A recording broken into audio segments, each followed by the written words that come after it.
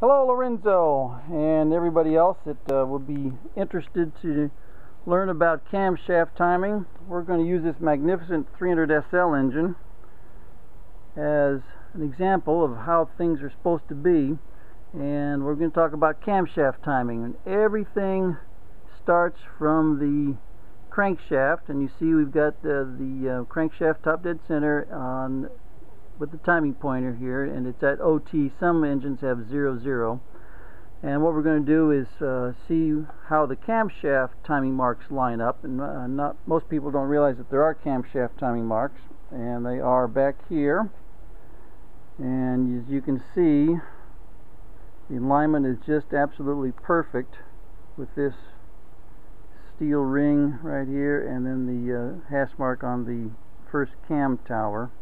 And all that relates to the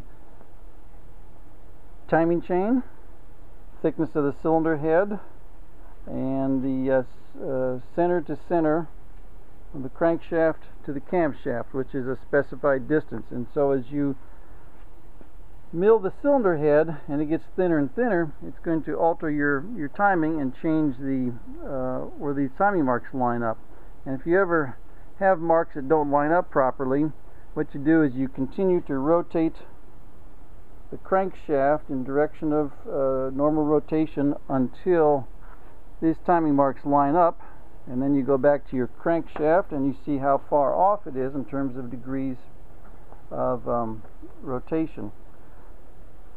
And the important thing is make sure your timing chain is in good condition. Also your timing sprockets. You'll notice these timing sprockets have squared off teeth. Worn out sprockets have sharp teeth. Also, this engine is unique in that it has a manual or a non-hydraulic timing chain tensioner. You have to actually adjust the timing chain tension while the engine is running, which is a very exciting process. Steve, can you think of anything else that I have not mentioned?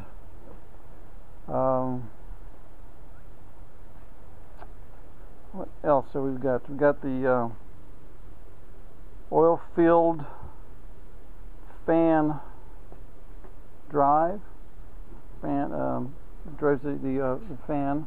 Also, what we don't have, of course, is the distributor set in there, and the timing marks on the perimeter of the cylinder of the distributor will also line up when all these marks are in alignment.